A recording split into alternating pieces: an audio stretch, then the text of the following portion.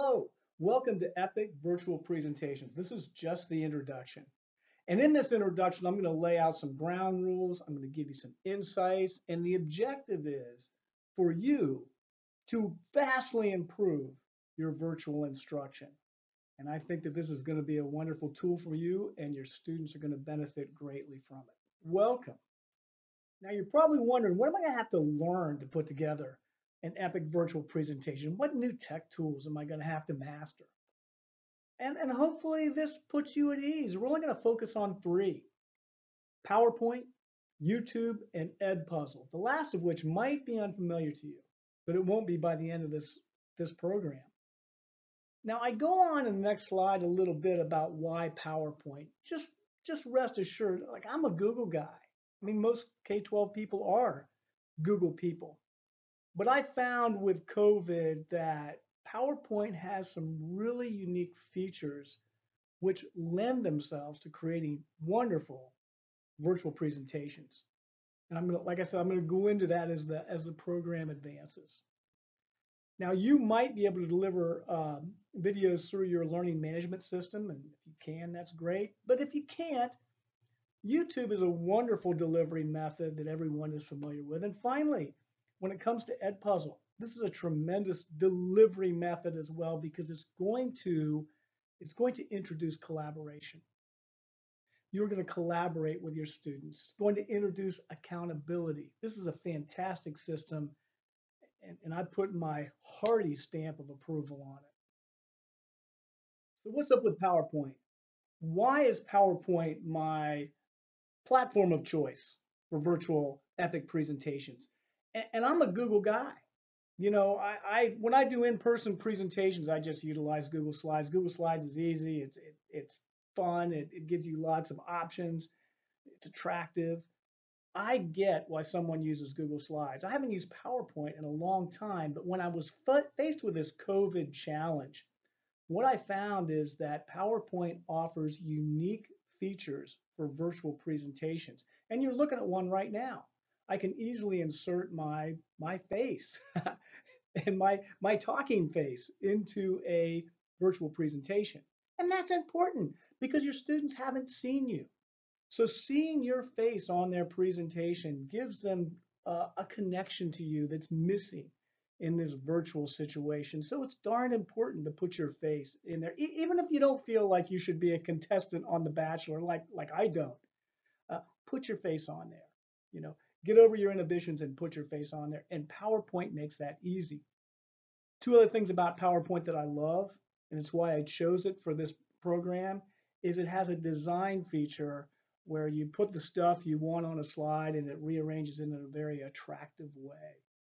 But mostly it's because of the images. The use of images is so conducive on PowerPoint. They have this massive library that you can choose from. And if you're worried about attributions when you borrow from the PowerPoint library, you're covered. And it also has the option of going online. Now, if you look up there at the image right above me, it says PowerPoint. I mean, right above my head, there's an attribution. PowerPoint generates this for you. So you can feel confident about the presentation that you're making, that you're not doing anything untoward. I just had to show you one more image. This is an image that I used the insert tab and then sought an image online.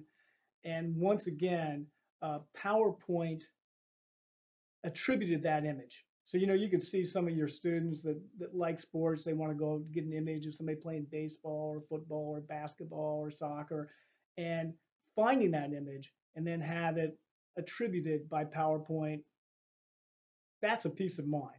Okay, now on to the presentation, this intro presentation, which is comprised of three parts.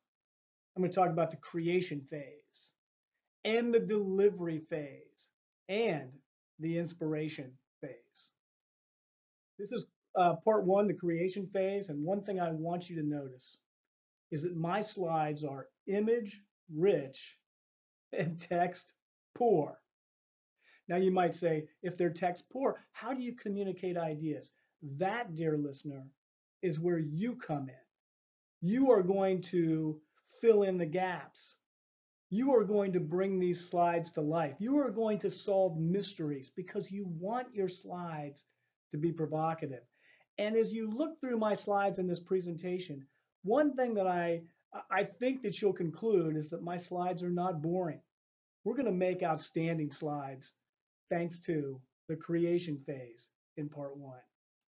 Part two is going to be all about delivery. And let's face it, teaching virtually is different than being in a classroom, period 3. It's just different. And so we have to adapt as well. And so what we're shooting for is on-demand content. And we're going to make our content, our virtual epic presentation on demand. And I mean, I don't know about you, but I'm pretty tired of Zoom calls where you have to show up at a certain time and there's tons and tons of boxes full of faces, half of them zoning out. We need to adapt. We need to make virtual instruction better. And, on-demand program empowers the students to watch when they want. If it's 3 in the morning, which some of them are awake at that time and they want to do it at that time, that's their prerogative. Or they can do part of it and come back to it. But it's not going to be a sterile thing. When I talk in the delivery in part 2, we're going to talk about how to make these presentations incredibly collaborative.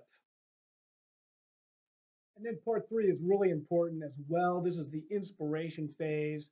And I want you to think back to being an intro to education in college, and you learned about Bloom's taxonomy. And at the top of the pyramid was higher level thinking, where you were being challenged to create something. This is what we want to do with our students with these epic virtual presentations. Challenge them to do higher level thinking and create something awesome. And just a word of warning, there's going to be a lot of prompts throughout this presentation which challenge you to do the same. And finally, we're going to unleash some template power. Once you get accustomed to making epic virtual presentations, you're going to find yourself creating them over and over and over again. I can't wait to get started.